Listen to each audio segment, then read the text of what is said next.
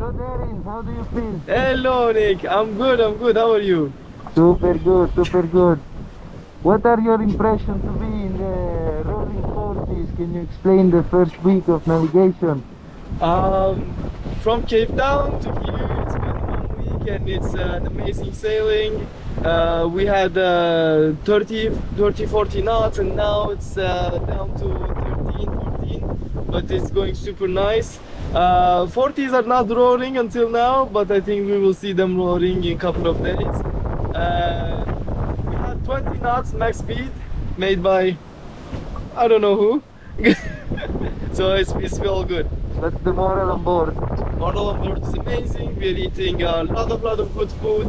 Nick cooked us amazing soup. Nico cooked us amazing ragu pasta.